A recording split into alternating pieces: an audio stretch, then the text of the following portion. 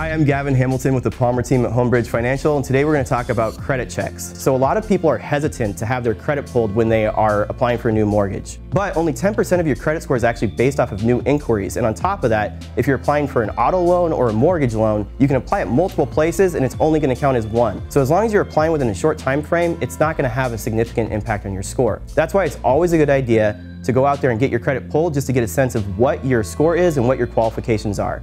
If you ever have any questions, feel free to reach out anytime at mypalmerteam.com. Thanks.